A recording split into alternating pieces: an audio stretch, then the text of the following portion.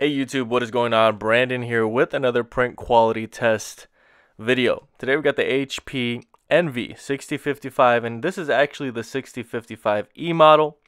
We're going to be using HP Premium Plus photo paper, and we're also going to be using the new iPhone 13 Pro Max to be printing from. That's our print from device, and that's where we're going to be adjusting our settings and everything like that. So hopefully this video ends up being helpful. If it is, make sure to like. If you have any questions at all, comment below. And if you want more content like this, please make sure to subscribe. We're going to be printing 4 different photos, and what you want to know when you're printing photos is that you really need to adjust the settings on the device that you're using. Even if it's a smartphone, you want to take that device, go into the settings, go into the presets, and you need to adjust that. Whether it's a MacBook, whether it's a PC, and the cell phone, you're going to see here that we're going to adjust from plain paper to photo paper.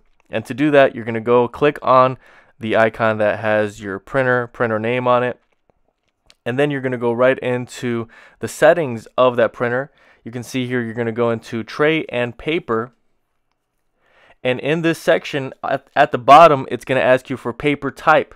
That's where you're going to change from plain paper to photo paper, at least photo paper.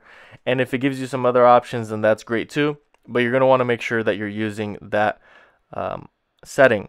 Now, all of the products I end up talking about here in this video, including the HP photo paper, the iPhone 13 Pro Max, the printer that I'm using, there will be links for these products in the description below.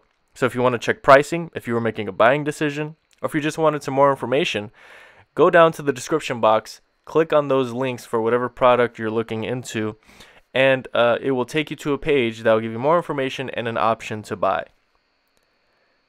Of course, this video is sponsored by those product links, so your support is greatly appreciated. So I really couldn't recommend the HP Smart App more. It is such a good app. It functions really well, and it has a lot of different options, settings. You really are going to want to use this, especially with this printer. It's going to be very, very highly capable with the HP Smart App versus using some other device or some other method. The best method I have found is with the HP Smart App. So here's the print quality. You can see for yourself here on camera, and I can tell you, just like it looks on camera on your end, it looked just as good in person. So you are a little bit limited with the type of media that this printer supports.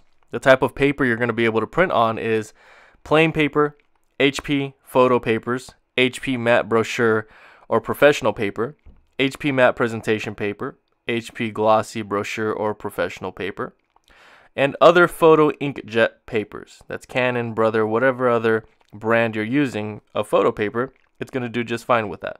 Other matte inkjet papers, other glossy inkjet papers, and of course light/recycled paper. So you have a lot of different options there.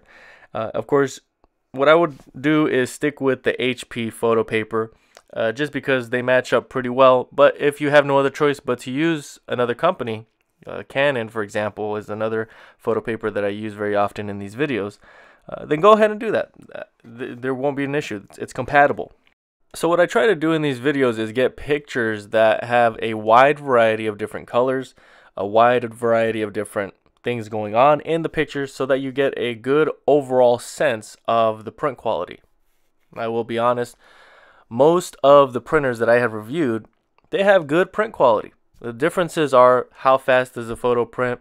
Sometimes there are differences in the depth. You know, some printers are a little bit more advanced and can bring out some of these details a little bit more, and some don't do as well as others. But this printer, I would say, fell right in the middle, and I was very surprised because, you know, HP Envy being, you know, the basic printer that it is, and I don't mean that in a bad way at all. For the price, it is excellent. But there are some pretty high-priced printers that you're going to get about the same print quality as far as when you're printing photos or any other media when it relates to printing pictures on those types of media.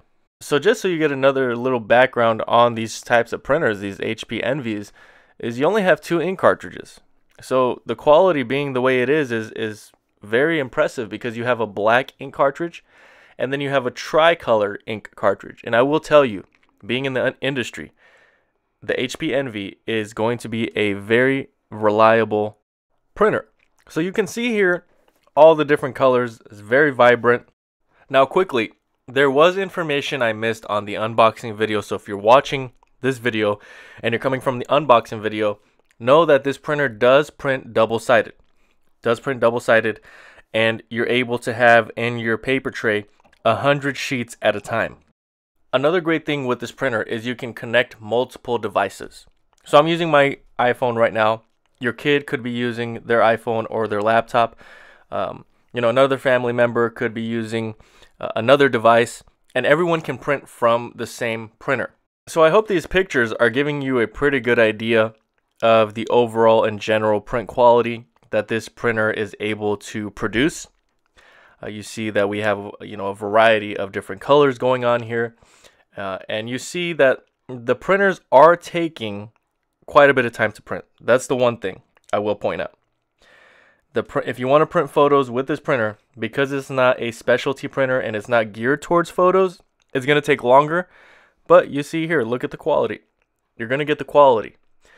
At the end of the day, that may be all that matters. Or it could be that you're looking for something that's more photo oriented.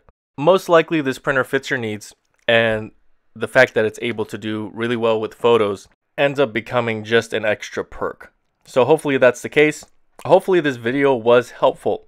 Again, if it was, please make sure to like. If you have any questions at all, comment below. And if you want more content like this, please make sure to subscribe. Also, remember all of the links in the description below of the different products that I used in this video or that I talked about in this video. Your support is greatly appreciated. So that's really all I have for today. Thank you guys so much for watching, and until next time.